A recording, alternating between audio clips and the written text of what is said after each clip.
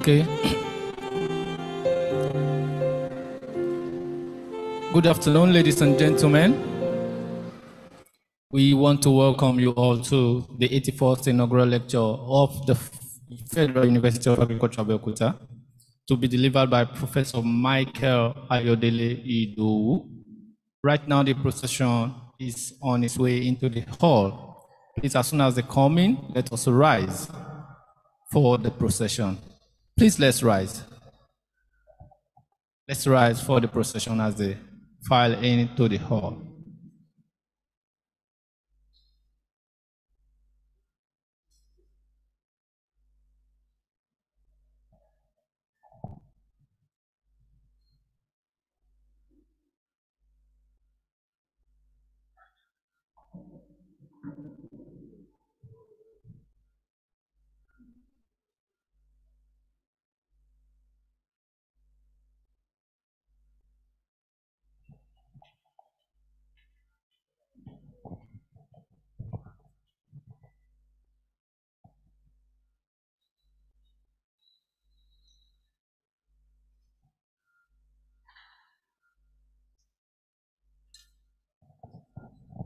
We want to welcome the procession as they step into the hall.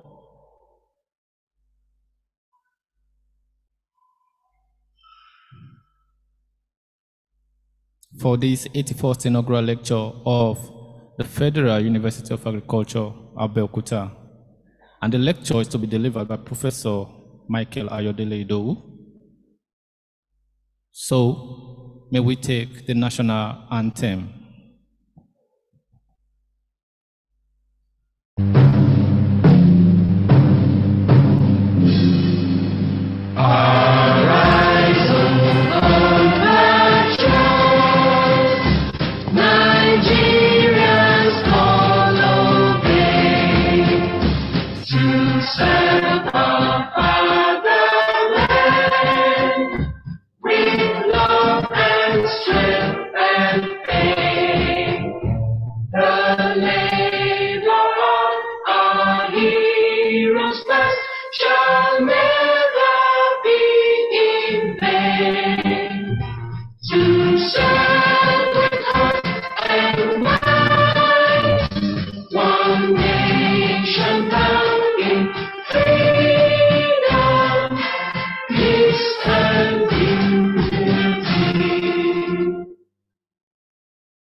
Funaab anthem.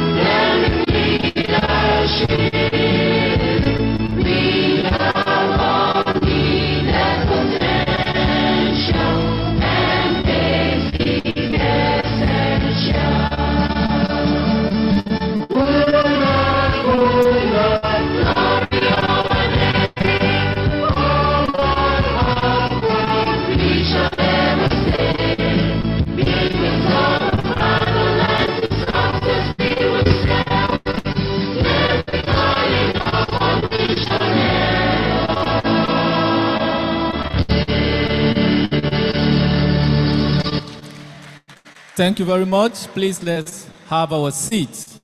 Once again, I say welcome to the 81st inaugural lecture of the Federal University of Agriculture, Abeokuta, in the series of its inaugural lecture. Today's lecture is going to be delivered by Professor Michael Ayodele Idowu. So, please, leading the high table today, let's quickly take the introduction, and we have the chairman of this inaugural lecturer and Vice Chancellor, Federal University of Agriculture, Abeokuta, Professor Olushola Babatunde Kehinde, Fellow Genetic Society of Nigeria, Fellow Institute of Health and Safety. Thank you very much. We also have with him the Deputy Vice Chancellor, Academic, Professor Christian Ikeobi. You're welcome, sir. The Deputy Vice Chancellor Development is also seated, Professor Kola Adebayo. You're welcome, sir. Our Registrar, Dr. Bola Adekola, is on seat also. Representing the acting bursar, we have Mrs. Adejoke Kolawole. You're welcome, ma. University Librarian, Dr. Abayomi Kehinde Owolabi, is also seated. You're welcome, sir. And we have the Dean of the inaugural lecturer.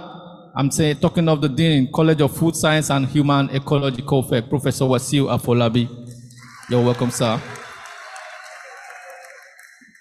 And the acting HOD, Department of Food Science and Technology, Dr. Olatundu Esther Kajiao, sir.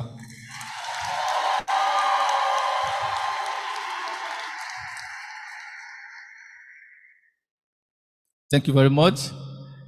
Most of us are conversant with the biblical verse that says, man shall not live on bread alone. But for this 81st inaugural lecture, it's going to be about bread and all its distinct parts and elements that it's made up of. Therefore, let us welcome our Funaab 84th inaugural lecturer, a professor of food science and technology, and the former dean of the College of Food Science and Human Ecology, who is ready to take us through the lecture titled Composite Flour, Technology for Sustainable Bread Production, Nutrition and Food Security in Nigeria. Ladies and gentlemen, Professor Michael Ayodele Idowu. You're welcome, sir.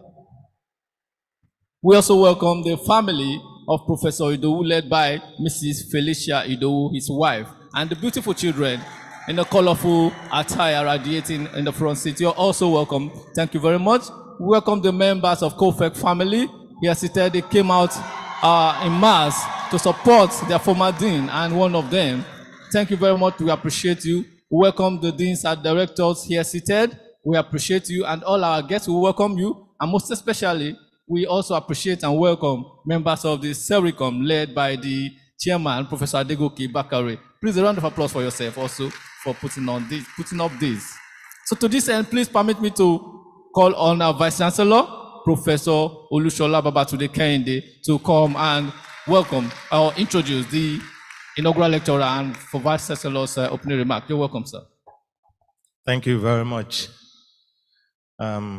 Distinguished ladies and gentlemen, first of all, please let me apologize that we're starting this program a bit behind schedule. It was due to another assignment that we had to conclude. The Deputy Vice Chancellor Academic, the Deputy Vice Chancellor Development, the University Registrar, the Acting Bursar of the University, ably represented here, the University Librarian, the Inaugural Lecturer, Professor Michael Ayodele Idowu, the Inaugural Lecturer, may I ask that you please step forward and remain standing. The Dean, College of Food Science and Human Ecology, the Deans of other colleges, Student Affairs and Postgraduate School, Directors of Institutes and Academic Centers, Head, Department of Food Science and Technology, other heads of departments and units, all academic and non-teaching staff, members of the Idowu family, all special guests and friends of the university, gentlemen of the press, distinguished ladies and gentlemen, great Funabites, great Funabites. Thank you very much.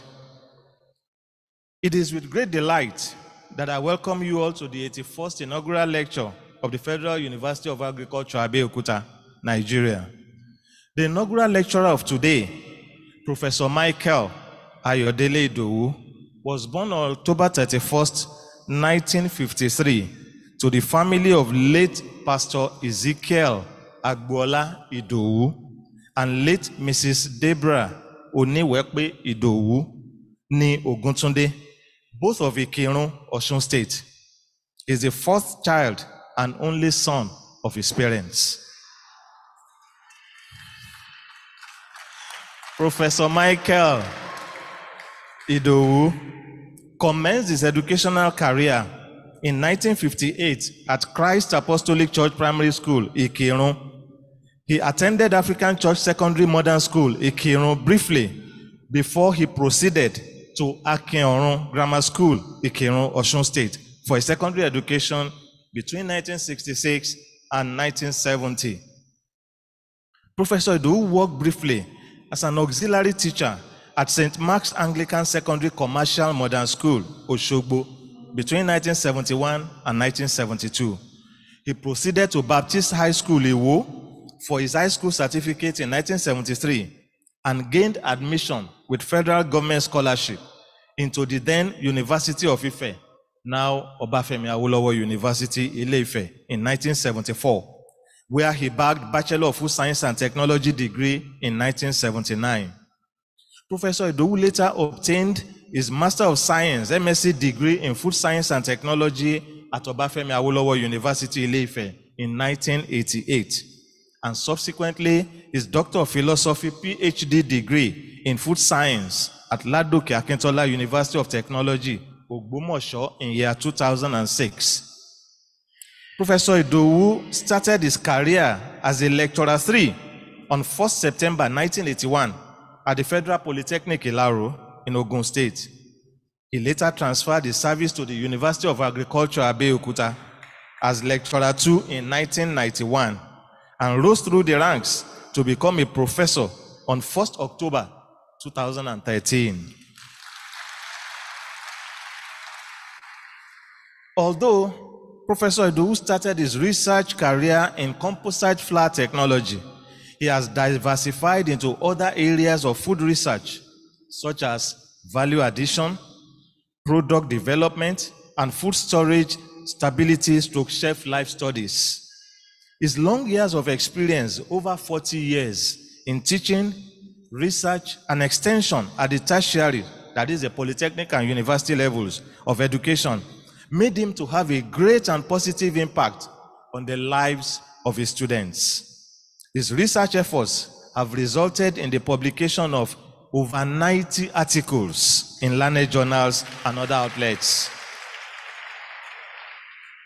Professor M.A. Idowu has successfully supervised as major or co-supervisor 30 national diploma students, 6 HND students, 8 postgraduate diploma students, PGD, 125 bachelors of science degree students,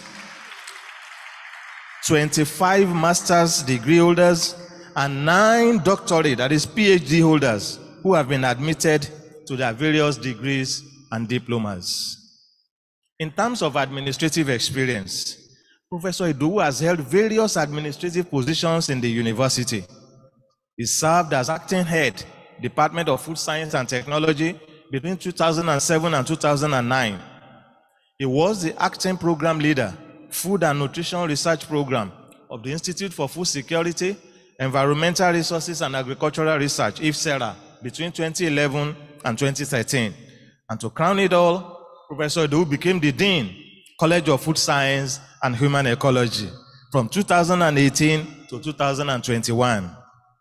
In addition, Professor Idowu also served in statutory bodies and committees of the university, such as the University Senate, Appointments and Promotion Committee of Academic Staff, and several other college or university standing / ad hoc committees as a member or as chairman.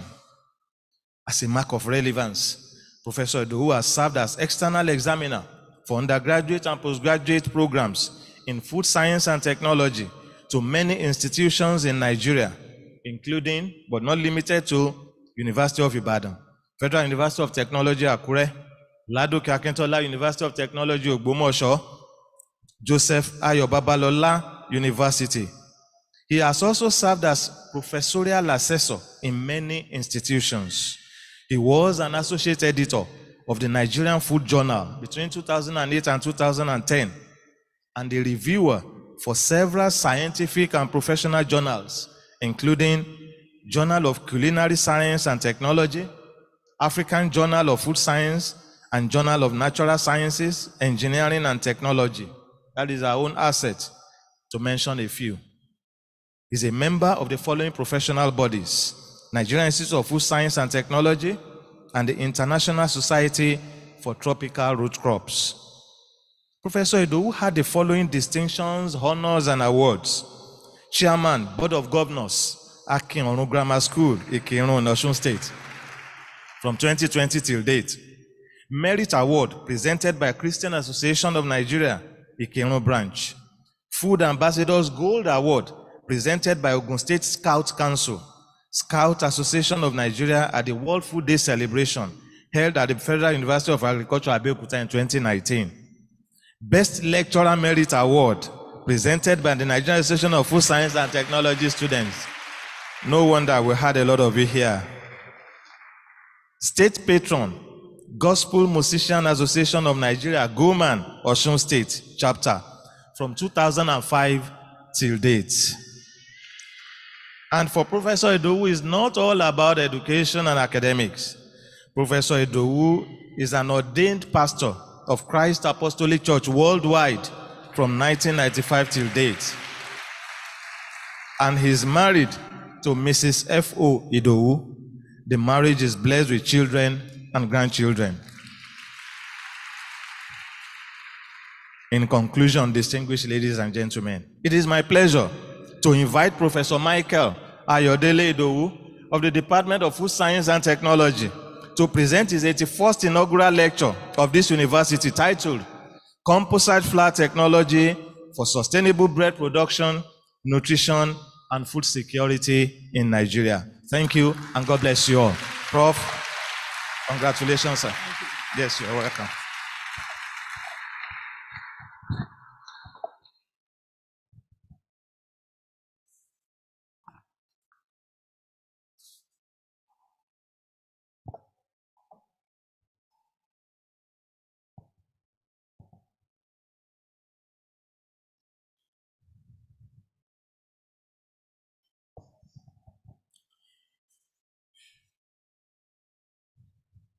The Vice Chancellor,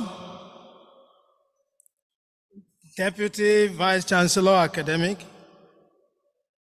Deputy Vice Chancellor Development, the Registrar, the Bursar, University Librarian, members of the University Governing Council, distinguished members of the University Senate, Chief Executives of other institutions, Dean, College of Food Science and Human Ecology,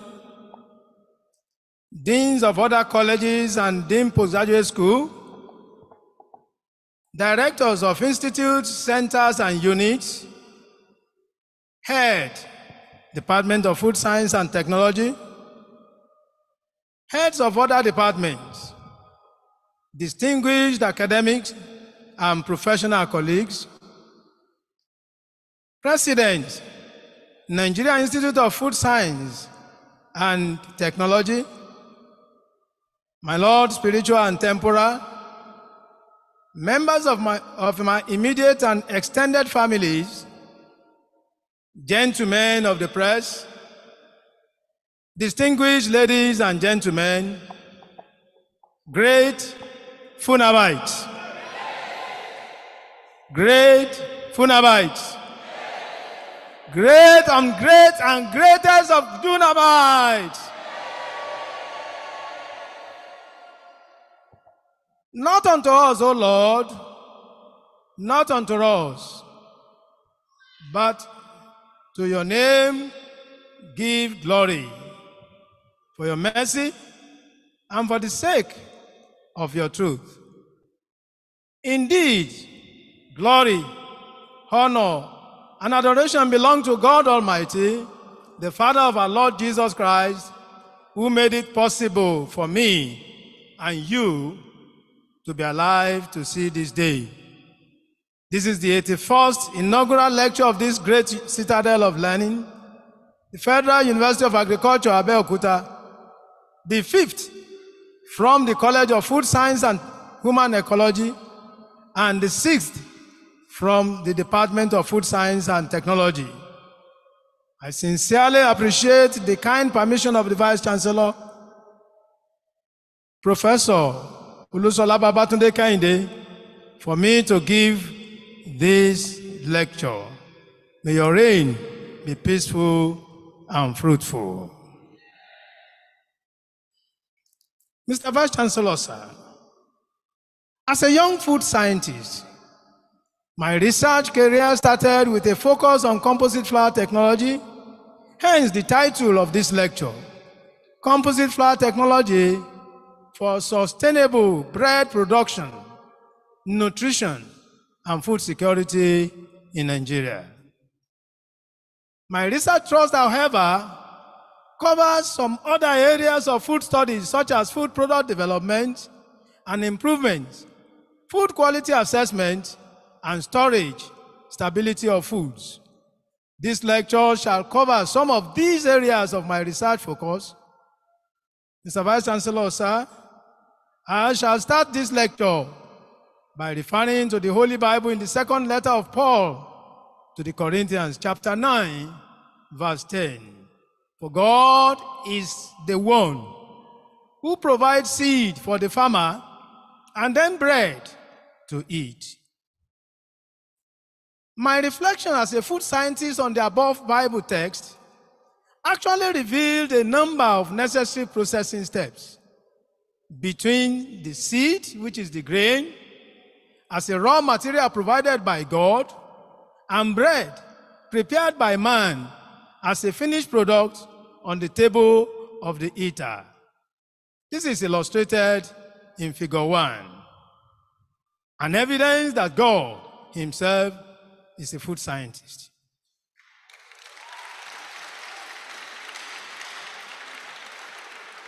The processing steps include conditioning, milling, and sieving to produce flour, which is the main ingredient for bread making.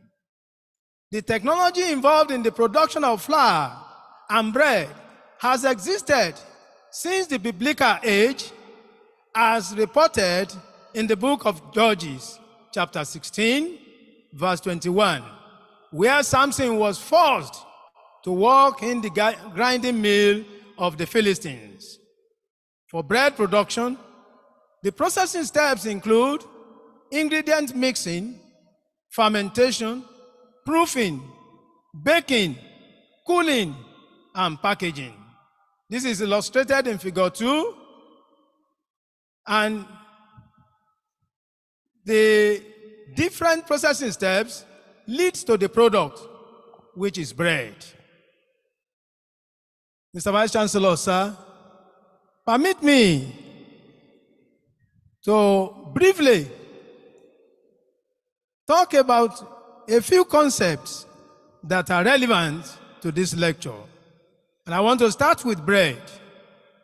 Bread may be described as a fermented confectionery product which is produced mainly from wheat flour, water, yeast, and salt by a series of processes involving mixing, kneading, shaping, proofing, and baking. Bread is a universally acceptable food, and there has been an astonishing growth in bread consumption over the years in Nigeria because of its convenience, high acceptability, high energy content, and low level of blood cholesterol associated with its consumption. Bread can be of different types And you can have bread such as French bread, German bread. It could be also named after the main ingredient that is there. For instance, you can have rye bread, you can have sourdough bread, which has to do with the processing steps. And the mode of preparation is also important in naming bread. The different types is shown on plate 2.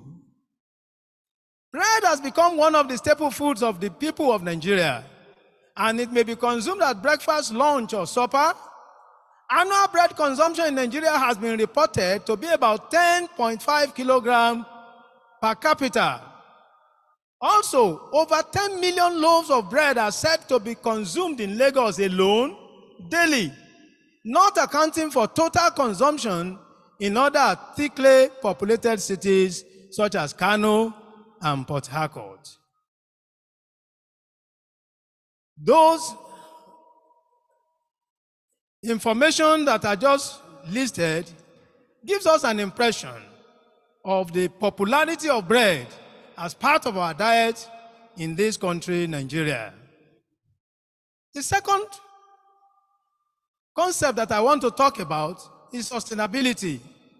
Sustainability has to do with the ability of a process to continue after it has started.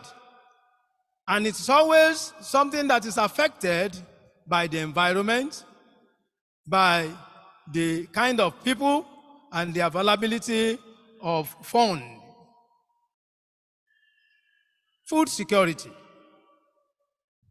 The 4 pillars of food security includes availability of food to meet people's needs, access to the food itself that is available under normal circumstances, and then the volatility in production or prices, which must not threaten this availability.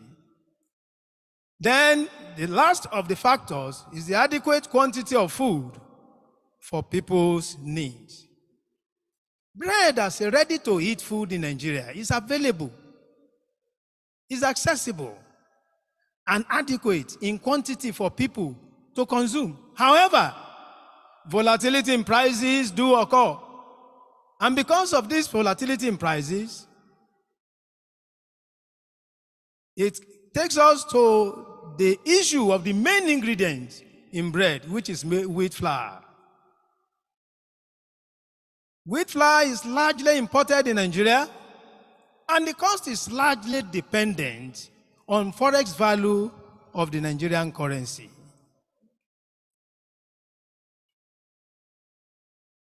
That then means that if we must eat bread, we either import wheat and we continue to pay heavily for it, or we start to use our own materials, particularly agricultural food materials. And so that takes us to the issue of composite flour technology, which is an alternative that can give us bread and also stimulate some other things, some other industrial settings in our system. Let's look at the composite flour technology. The composite flour technology can be described as a mixture of non-wheat flours with or without addition of wheat flour. Composite flour could therefore be one with 100% non-wheat flour, or that contains blends of flours together with wheat. The non-wheat flours include cereals.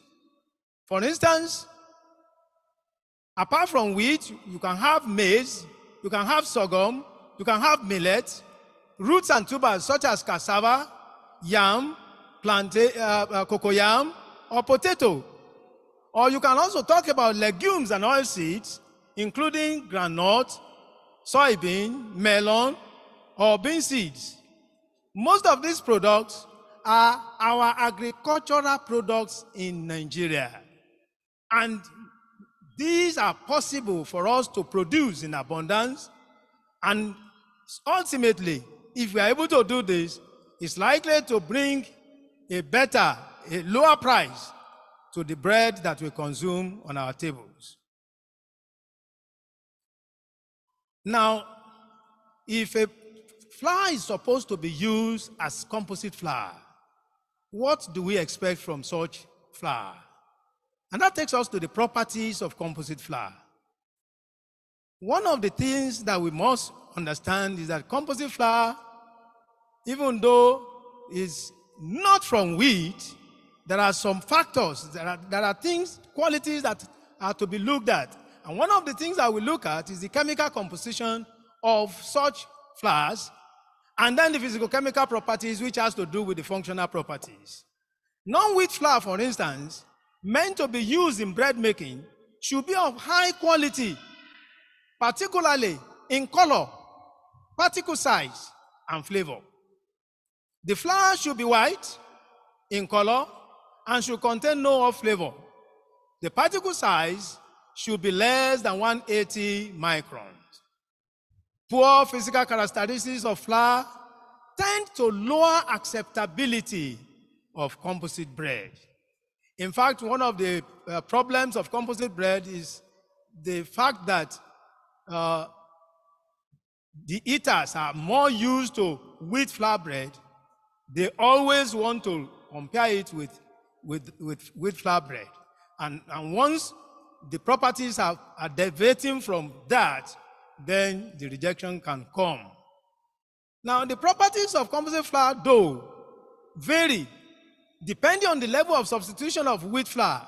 For instance, farinograph data, such as water absorption and tolerance index, have been found to increase with increasing concentration of non-wheat flour, while though development time and stability decreased. Furthermore, extensibility, an area under the load extension curves, usually decrease with increasing concentration of non-wheat flour. So the properties of composite flour that is expected have been stipulated, like the particle size that we have mentioned, and so on. So the non-wheat flour should contain proteins which when hydrated, they do not display the viscoelastic property of wheat. And that is the unique property of the wheat flour. But rather, what is done is to have what we call a batter. And when you have a batter, instead of the firm properties that wheat flour would produce, then you could have a sample that is difficult a little bit to mold, but they are poured. Diluted wheat flour, on the other hand, contains gluten. And when hydrated they form a weak dough, which can be molded.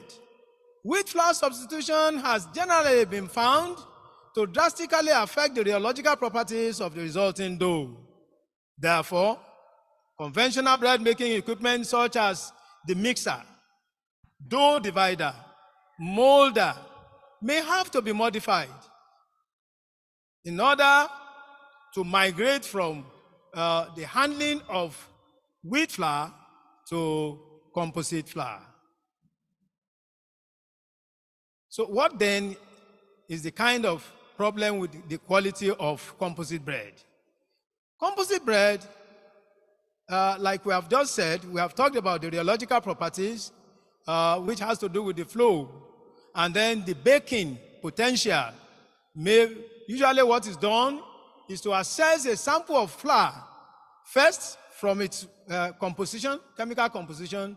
Then we also look at the physicochemical properties, and finally we test bake to confirm that what is suspected can actually be performed. There has been quite a large number of workers on composite flour. In fact, the initial step of investigating quality of composite bread actually came from the FAO, the world body, far back in the 1960s. And the intention is that developing countries will be able to utilize the local materials that we have in order that we can then start to reduce our dependence on importation for wheat flour. With the increasing concentration of non-wheat flours above 20%, specific volume and the total acceptability scores of composite bread usually can be significantly reduced. Various studies have indicated that quality factors of composite bread could be improved by incorporating improvers into dough or batter, such as glycerol monostearate, GMS, HPMC, calcium stearate lactate, CSL, SSL, ethoxylated monoglyceride, EMG, and sucrose tallate. Composite flour technology could enrich the final product in terms of nutrition, meaning that we can have an advantage of a better nutrition if we eat the composite bread, particularly where legumes and oil seeds such as soya bean and peanut or melon are added to our local flours to enrich the final product. For instance, Otegbayo found that incorporation of full-fat soy flour into wheat bread increased the availability of protein of such composite bread, such that it leads to increase in the PER, that is the protein efficiency ratio of some fortified bread samples. The improvement has been attributed to increased lysine, threonine contents of such bread, which are complementary to wheat protein. However, when flours of low protein content, such as cassava flour or starch, were used as diluents, addition of protein-rich flours only increased the protein content of composite bread to that of wheat bread, as reported by Oni. My research contributions. My research contributions I intend to discuss as under two major broad topics. First, I will talk about some composite flour technology products, and I will also discuss some food product development experiments or improvements or food quality assessments. Talking about the composite flour technology products, I intend to talk about the use of maize flour, the use of cassava flour, the use of sweet potato flour, the use of cocoyam flour in bread making. And finally, I will talk about some of the advantages we could get from using some of these components. The first one is the use of maize in bread. Maize can be used in form of ungelatinized or pre-gelatinized form. The ungelatinized one is the one that is not steamed. The native starch is still there as intact, whereas you could have it in form of pre-gelatinized, that is, you have half cooked it, which will modify some of the properties of such samples. When this was done, we found out that 100% wheat flour, when used as a non-wheat component and we bake with it, the samples were rejected, meaning that 100% non-wheat composite flour is likely to be rejected by tasters. That's the first thing we must have in mind. So we then went on to look at the possibility of mixing wheat and these local flours at stepwise, 0, 10, 20, 30, 40, up to 100. In other words, total replacement. When this was done, we found out that whether pre-gelatinized or unpre-gelatinized, replacement of wheat flour in percentages cannot exceed 40%. In fact, the 40% is the extreme case. In other words, we can reduce the quantity of wheat that we consume in bread by about 40%. And that will go a long way, if it were possible to do, to reduce the foreign exchange involvement in such products. For instance, information shows that composite flour at 40% is acceptable, but anything higher is not. We then tried the use of composite flour in form of regelatinized one with using addition of maize, cassava flour, and then soy flour to form a sample of bread, which we want to call to be characterized bread that is produced in Nigeria. In other words, if we are unable, if we as a people in Nigeria can agree to say, okay, we want to reduce the content of wheat which we consume, because the figures is alarming. For instance, in the last 3 years, the amount of wheat imported into Nigeria has risen up to the level of 1.2 trillion in a year. In other words, if we can reduce some of these amount of wheat that we import, it will go a long way to improve our economy. For instance, table 1 shows the amylogram pasting viscosity of wheat flour, maize composite wheat maize composite flour, and then the quality of bread. And so that takes us to the development of MISA, which we call a typical Nigerian bread, in quote. That is a product that is based on composite flour comprising maize flour, cassava starch, and wheat flour. The concept is to utilize properly our local raw materials. This experiment shows that, again, at 100% total replacement of wheat flour will not give us a bread that is acceptable. But at 80%, in other words, if we can have just 20% of wheat flour and then add cassava, add maize flour, then we can get a mixture and which can be baked, and when it is baked, it can be acceptable to tasters, provided wheat importation is stopped. In other words, if the 100% wheat bread is not available, people will buy. People will accept even 80%, but not 0% of wheat. So all this shows us that as a country, we need to determine our priorities, and first we must cultivate an attitude of using what we have, eating what we produce. And if we do this, it's not going to be difficult for us to get out of the woods very soon. The quality of such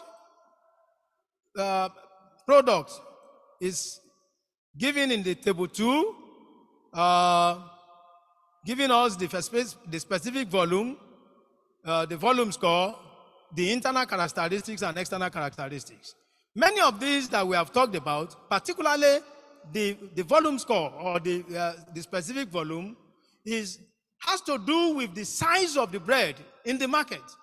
And you know that consumers anyway will buy by volume. So in other words, the specific volume that bread comes out with is a factor that is very important to the baker. Otherwise, the baker would not make his own profit. So these are some of the problems of bread that is made from non-wheat flours. We then went on to look at cocoyam. And in this experiment, we tried 3 different varieties of cocoyam. One, the one that is called taro, the second one that is called tanya, and the third one is the Colocasia esculentus, Colocasia esculentus B, and then the Ghanaian cocoyam, which is usually in form of big tubers. It was discovered again that either starch or powder of cocoyam can be used as substitute to replace part of wheat flour in producing bread. The only thing is that this is only acceptable only up to 20%. Anything above 20% is likely to have a product that retrogrades very fast and becomes stale. The three cultivars you investigated were found to be suitable for biscuit production, whether it is 10%, or whether it is 20%, or whether it is 100%. It is acceptable at whatever level. So cocoyam cultivars that were used, like I said, were acceptable for biscuits, but only at 20% level are acceptable for bread making.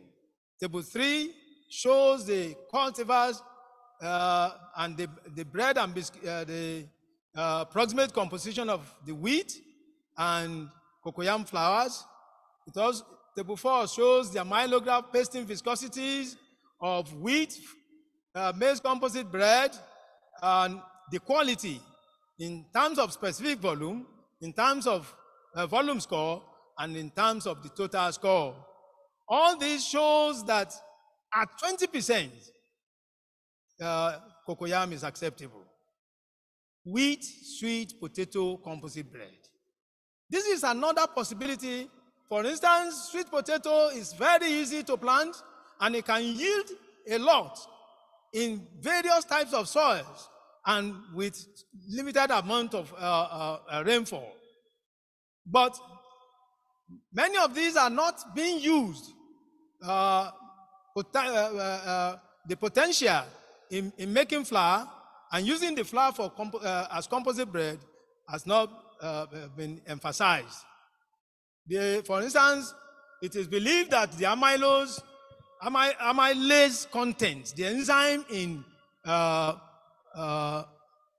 the sweet potato, can be utilized for saccharification purpose, and it will also affect the physical properties of the resulting dough and the bread that is produced.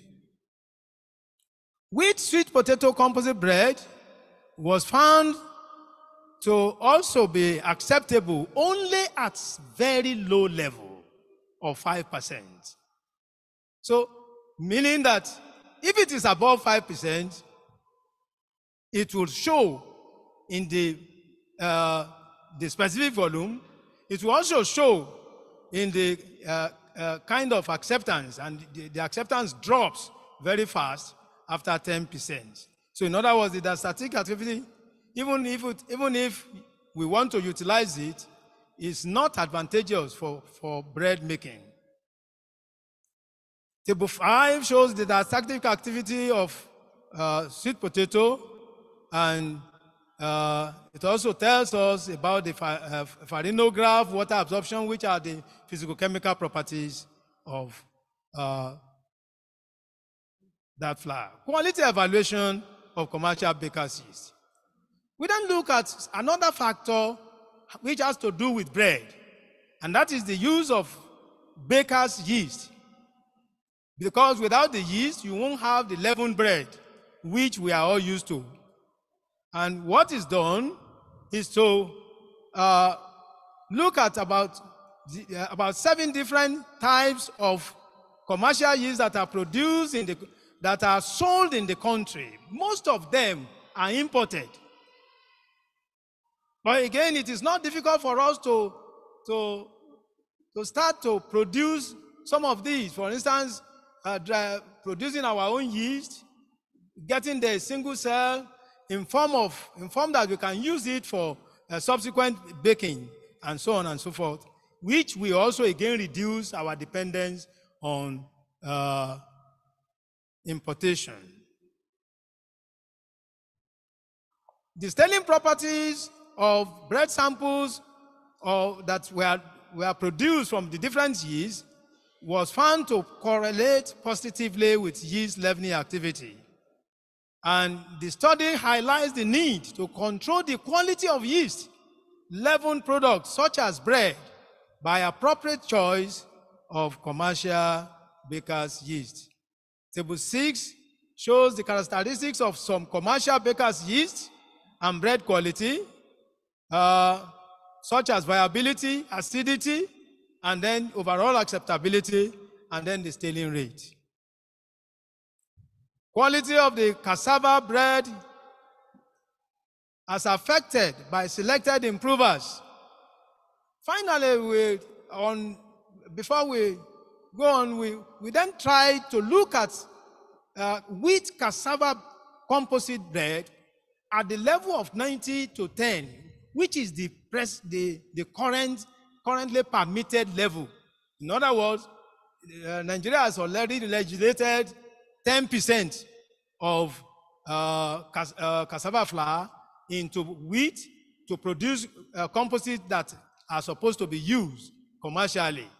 We then try to look at this and then look at how improvers, for instance, the improvers that are commonly used, that are normally used for wheat bread, were tried for 90%, 10% composite. In other words, 90% wheat, 10% non-wheat, which is cassava, and which we are used to.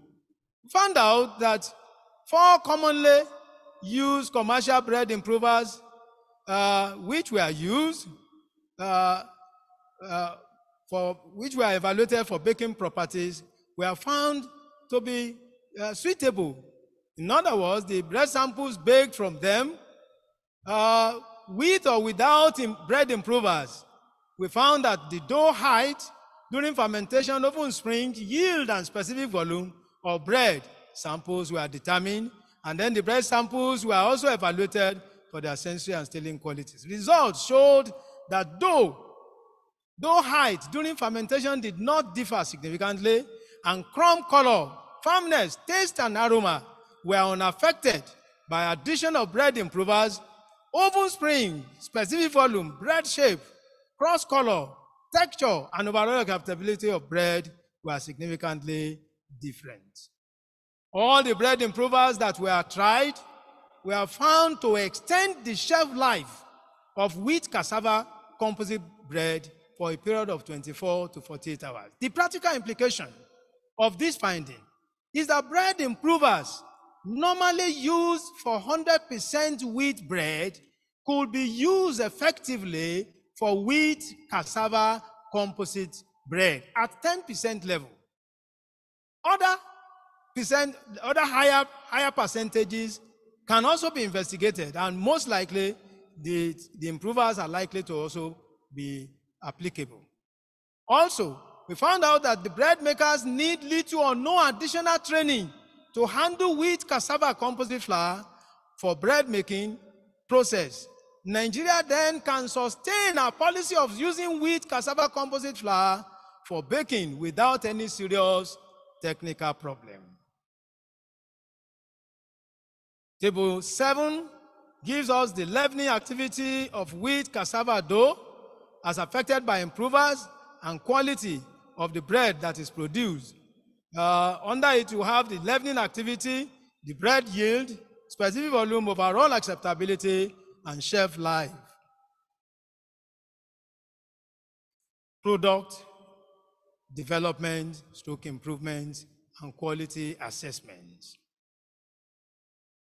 Under this, I intend to report 2 major findings that we have done. First is the product development that has to do with development of a winning food. In developing countries, we know that winning food has always been a problem. It's either the child is weaned with less protein, which will eventually show in the kind of stunted growth and so on that the child may have. Many of the winning food that we have in the market are produced either from imported, most of the raw materials are also were also not from the country. So we then tried to use some of our own materials. For instance, in this work, we looked at the maize, sweet potato mixtures, maize, sweet potato, soybean, and groundnut. All these were combined at different ratios. The difference is that most investigators used to, first of all, produce, then force it in market, put it to market forces, and then they start by a lot of advertisement and so on to make sure that people will buy.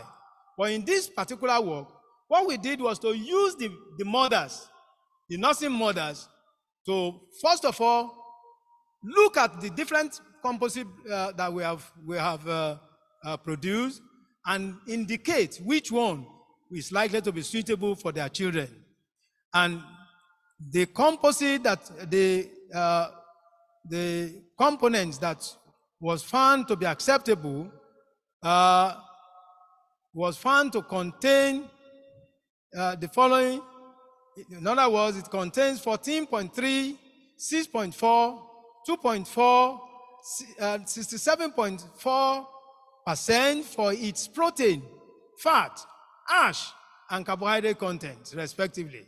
Most of these, then the calcium, phosphorus, and iron contents were 59.6, 187.5, and 2.4 milligram per 100 gram, respectively, while the most predominant fatty acids were linoleic, oleic, and palmitic acids. These results are comparable. In other words, the components that we have, the result of this composition that we have shows that the winning food can compete favorably with imported winning foods. Table 8 shows the proximate composition, which I just stated. The fatty acid composition is on table 9, showing the different types of fatty acids that are contained and the quantity. And then table 10 shows the essential amino acid profile, which includes lysine, leucine, and so on and so forth. So that means that with this, some of the imported winning foods may not be better than what we can produce, even from our own local foods. Then the last of the research that I want to talk about is the Idowu process. Idowu is a snack that is commonly consumed in form of a meal, flour or starch, and it's a snack that is done by ordinarily roasting of fresh corn, modified by fermentation to obtain a product such as masa, other snacks such as kokoro, lampata, abari, and Idowu, and so on and so forth. But I selected Idowu as one of those old indigenous snack, which is almost getting extinct now, even though it's supposed to be a rich sample. So we looked at the composition of Idowu and find out the process technology of Idowu. The process technology shows that most of the work that has to be done has to do with the mixing of the different proportions. And the highest proportion that was found there is the case of high fat content. And high fat content, even though it can give a lot of energy to eaters, but there is also a problem with it. The problem is that it's likely to contribute to a fast decrease of the quality. In other words, over time, the storage stability is likely to come down. So we then went on to do a higher sampling. The first two samples that were analyzed were from Abeokuta and Ibadan. Adun from Abeokuta and Ibadan were examined. But when the results showed that you have very good profile of nutrients in Adun. For instance, it was found that Adun was rich in calories, and it is low in protein, but it's a good source of phosphorus and magnesium.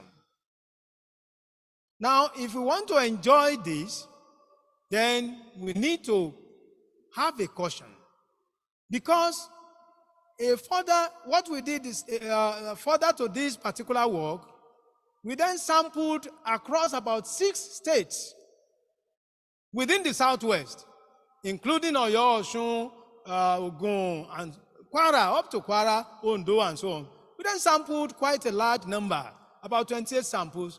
And when we analyzed, we found out that although you have this high quantity of fat that we have mentioned, and the mineral content is also fine, the problem is that there are some heavy metals that were detected in some of these samples.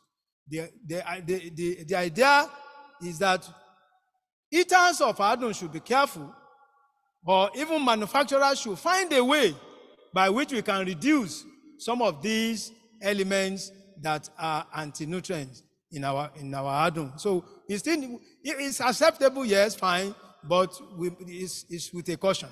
So in other words, if somebody is taking it all the time, there might be an accumulation of some of these heavy metals, particularly lead, cadmium, and so on and so forth. Even arsenic is also there, but in very small quantity. Even though it's in small quantity, it is not permitted in such foods.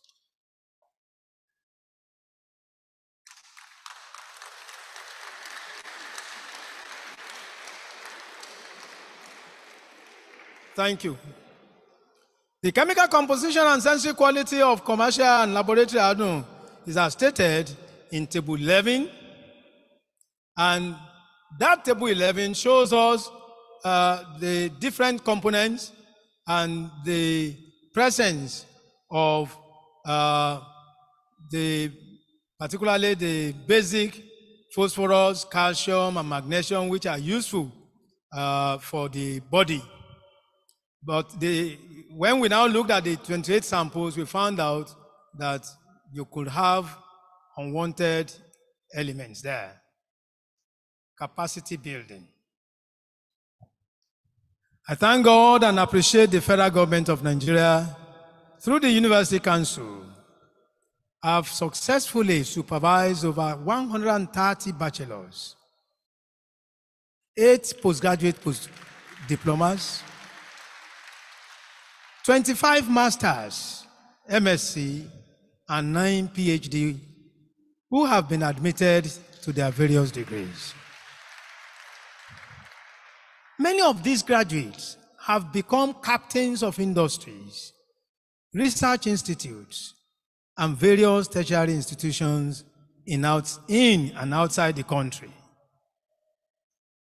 I have also been involved in the teaching and training of several faculty members of staff in the Department of Food Science and Technology, College of Food Science and Human Ecology, and the university at large. Today, many of them have attained professorship cadre in and outside this university.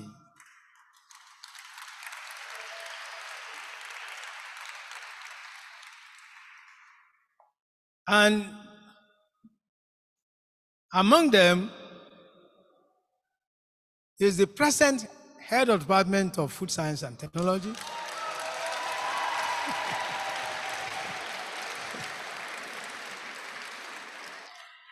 and so many other professors, even within the department. Glory be to God. I therefore want to talk about my recommendations. What are my recommendations? 1,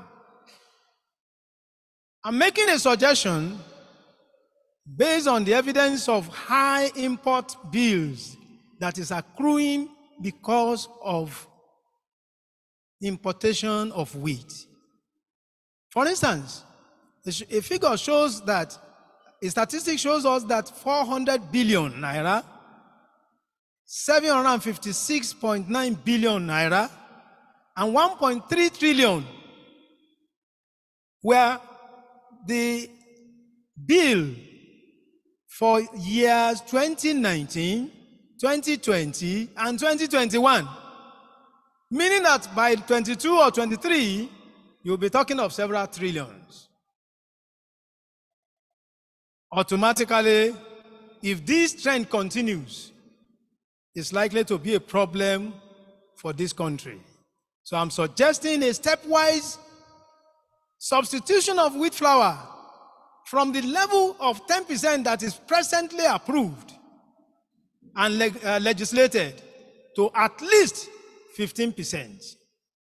That 5% difference may look small, but when you consider figures of trillion sizes, it becomes meaningful.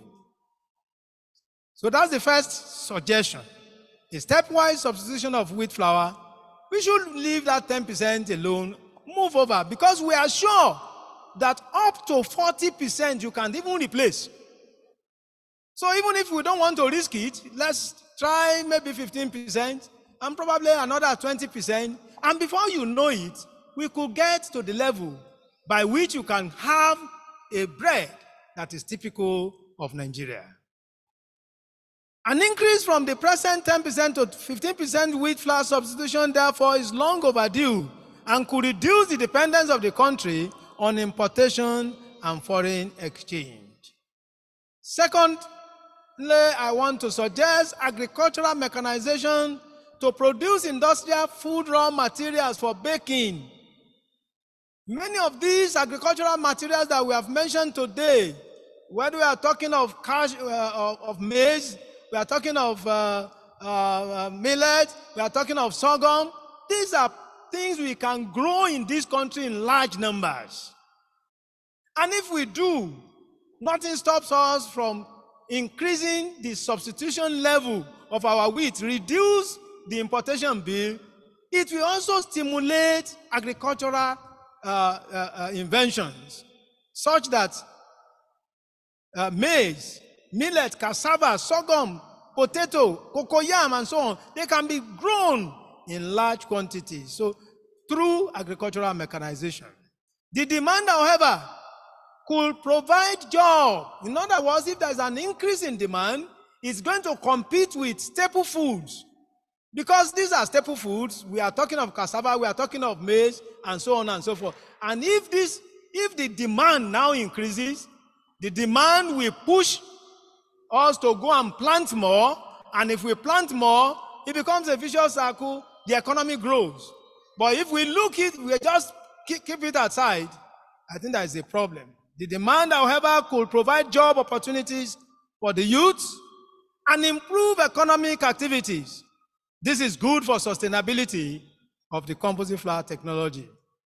3, increase funding for research and development. Funding of research and development in our universities and research institutes should not be left to the government alone, but private organizations should also be involved. This will improve university-industry relationship, which we are lacking, and increase commercialization of research results. Establishment of a national research center. I want to make a suggestion that this is necessary to plan, execute, monitor, and evaluate researches of national importance, such a body should also have the mandate to harvest research outputs from various tertiary institutions and research institutes for commercialization or implementation. Acknowledgement. All honor and glory belong to God Almighty, the Father of our Lord Jesus Christ, the Alpha and Omega. He alone is worthy of my praise. That I am able to deliver this inaugural lecture today certainly is not by power nor by might, but by the power and Spirit of God. I therefore give thanks to him, God my maker. Mr. Vice Chancellor, sir, permit me to acknowledge and show my gratitude to some people who have contributed in one way or the other to my academic and professional experience and to the success of today, thus making me fulfill the destiny of my life against all odds. First, I remember my parents of blessed memory, Pastor Ezekiel Agbola Idowu and Mrs. Deborah Uniwepe Idowu. Your care and godly virtues inculcated in me to be honest, hardworking, and to wait patiently for God in every situation have paid off and are still with me today. I'm proud to have had a father and mother like you. Rest in perfect peace.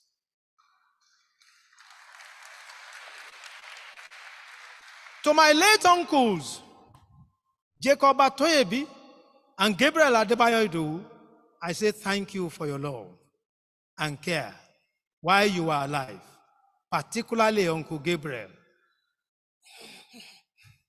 Your sudden departure shook the family, but we thank God the wound is gradually being healed. Also, I'm grateful to my sister, elder sister, late Mrs. Sarah Folonsho Oyebode, and her husband, late Pastor Michael Oyebode, for their love and care while they were around. Rest in the bosom of our Lord Jesus Christ, your Lord. My siblings and their spouses, Elder and Deaconess Oluwole, and Pastor and Mrs. Omoyeni, you are appreciated. Others are Elder Sunday and Toke Idowu, Messrs. Remi and Benga Idowu, Pastor Peter Idowu, Mr. Joshua Idowu, Yemisi and Janet. Thank you all. I also appreciate my father and mother-in-law, Pa David Soladoye Adedokun and Mrs. Rachel Adedokun of blessed memory. I also appreciate Pa and Mrs. Akanji for their love and best wishes. I wish to express my profound gratitude to all my teachers, dead or alive, who had impacted positively on me in the course of my academic journey. I particularly want to appreciate late Mr. J.O. Sinyambola, my primary 3 teacher, who advised my father to be gentle with me, that he saw a great potential for academics in me.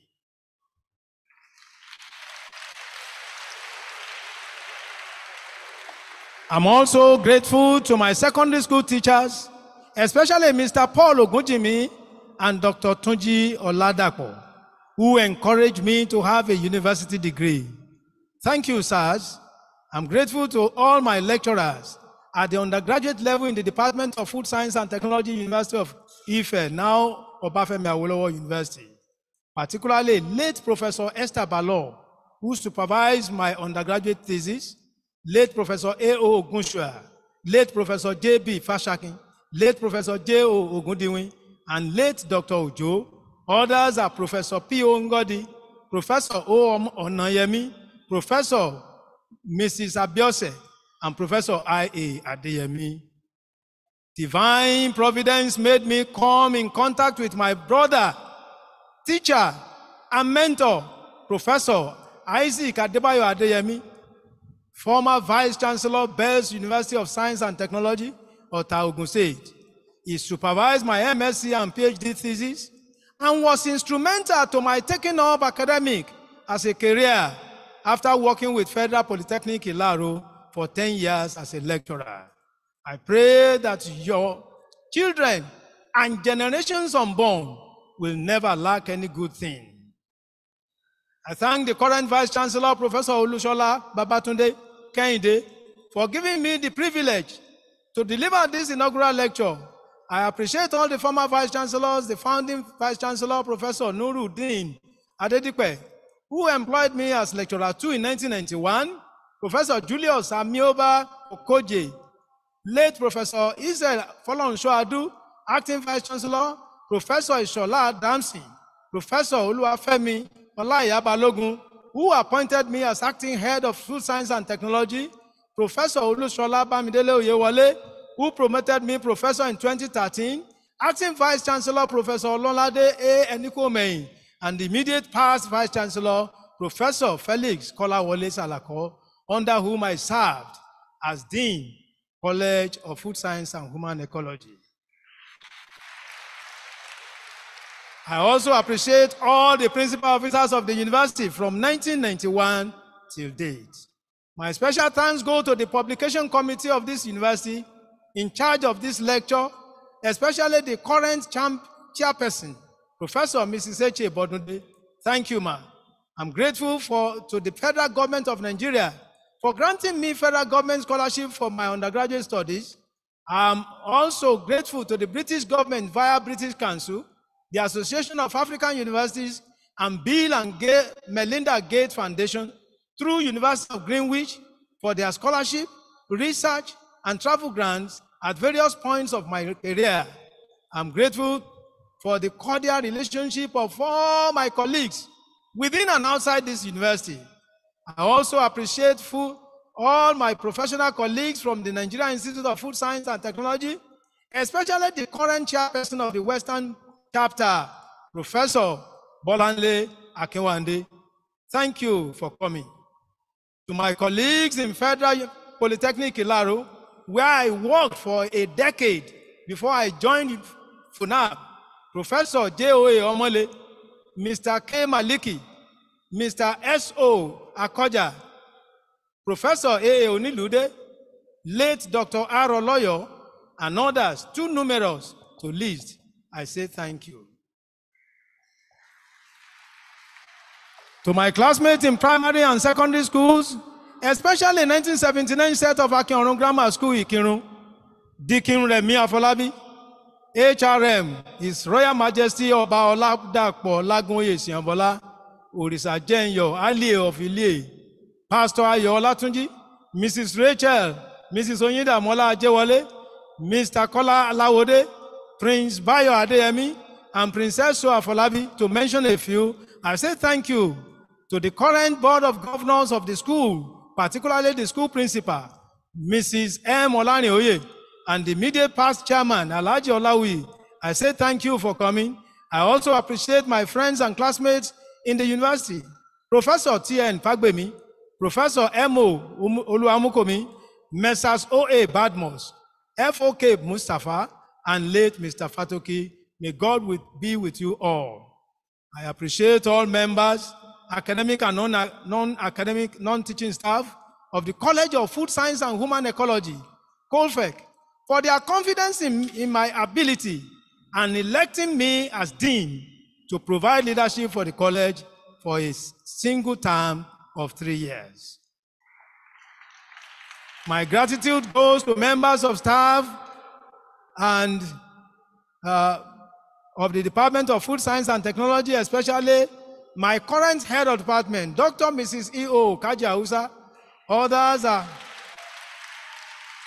Others are late Professor S.O. Awonori, Professor Ogumoyela, Professor Obi Oyewole, Professor Mrs. S.V.A. Uzochukwu, Professor Mrs. F.O. Ensho, Professor L.O. Sani, late Professor O. Atanda, late Professor Mrs. J.M. Babajide, Professor T.A. Shitu, Professor A.A. Adebowale, Professor A.O.A. Obadina, Professor O.P. Sobukola, Professor A.A. Adeola, Dr. Mrs. G.O. Olatunde, Dr. Mrs. Omidiran, Dr. Adegoke, Dr. Celestina Omahimi, and Dr. Mrs. K. Ojo. It is a pleasure working with you all.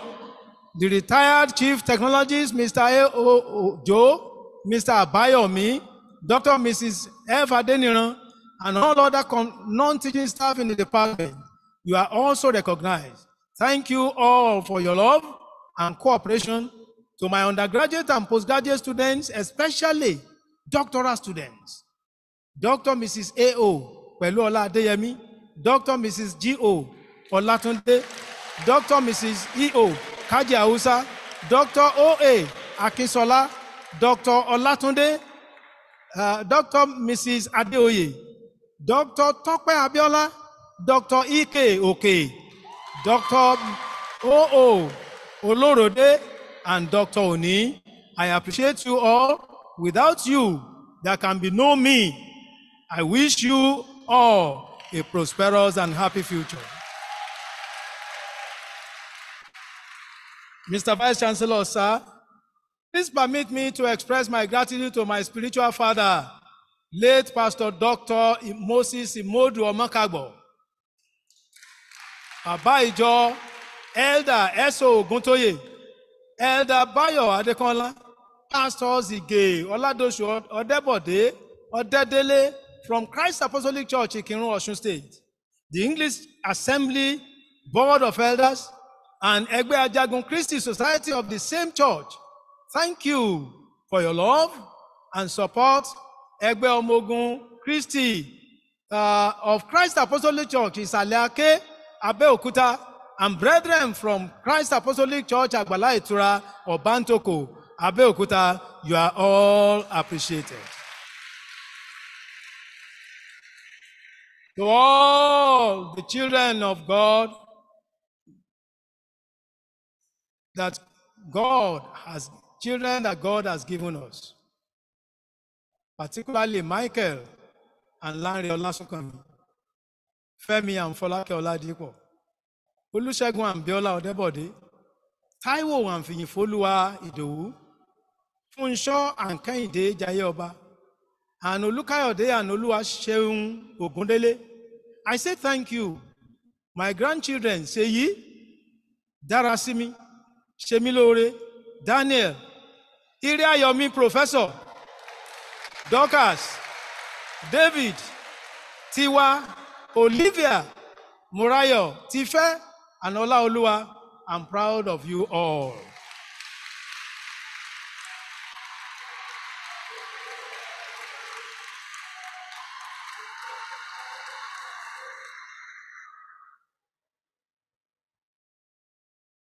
Mr. Vice Chancellor, sir, permit me to introduce,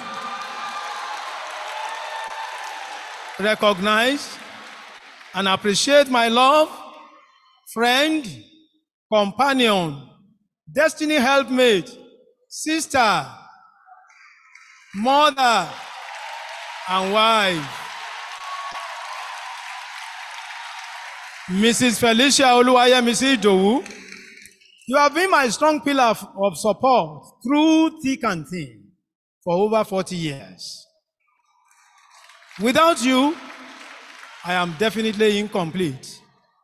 I thank you for your love, care, dedication, and submission, particularly care of our children when they were young. I pray you and me will eat the fruits of our labor.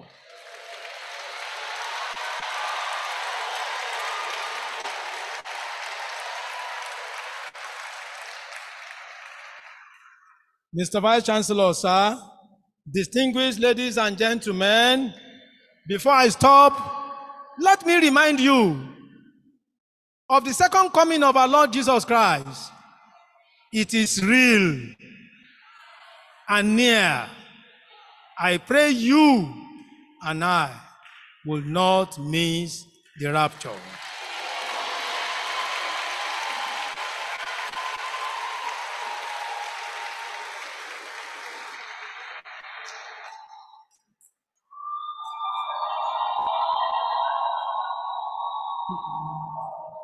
Mr. Vice Chancellor, sir, distinguished ladies and gentlemen, please sing this song along with me. To God be the glory, great things he have done.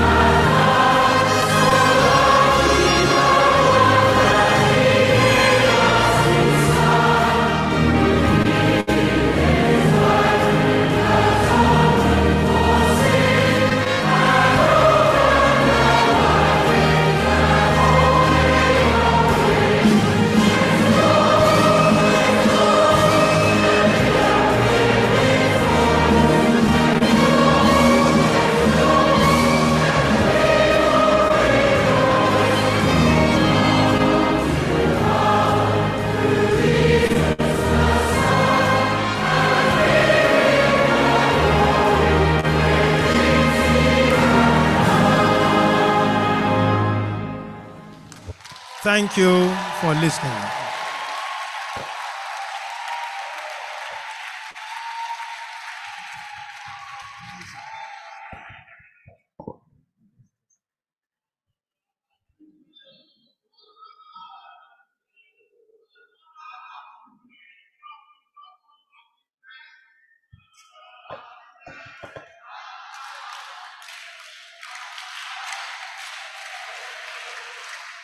Thank you very much. Thank you very much. Distinguished ladies and gentlemen, you'll agree with me that Professor Idowu has really thrilled us with his inaugural lecture, the 81st in this university. And therefore, on behalf of the Federal University of Agriculture, Abeokuta, I present to you Professor Michael Ayodele Idowu this award of honor as the 81st inaugural lecturer of the university, dated this Wednesday, 6 September 2023.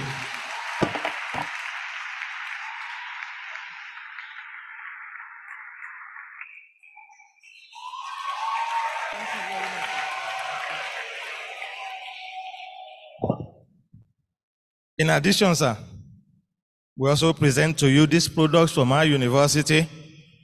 It's a pity our bread is not from composite flour. I will have included it here. But then, please take this from us. Congratulations, sir. Thank you very much. Please have your seat. So, ladies and gentlemen, before we depart, I want to appreciate all the entire members of Professor Idowu's family. We thank you for coming. God bless you all. We also congratulate and thank his colleagues who are here present. All members of Colfe family, of FST family, thank you very much. Congratulations to you. Congratulations to you.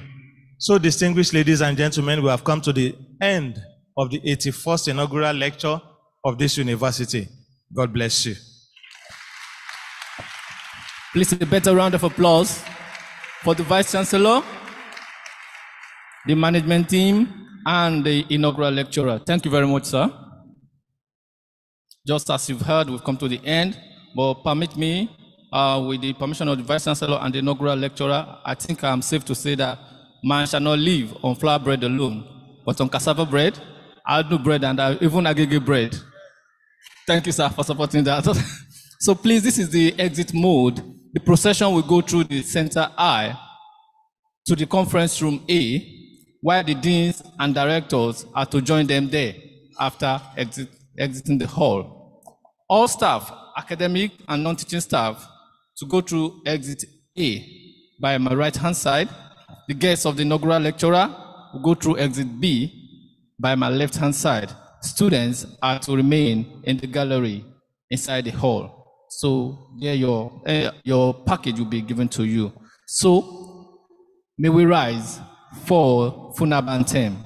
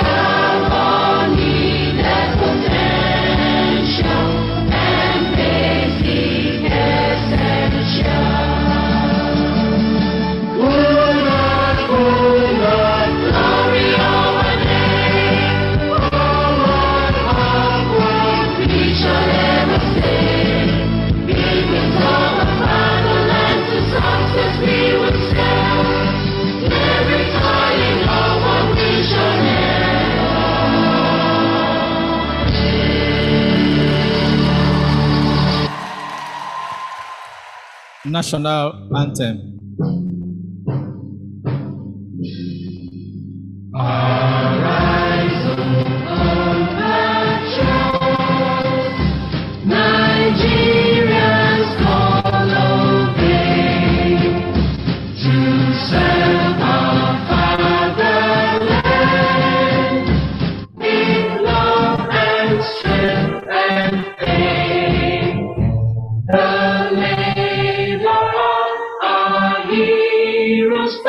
Shall never be in vain.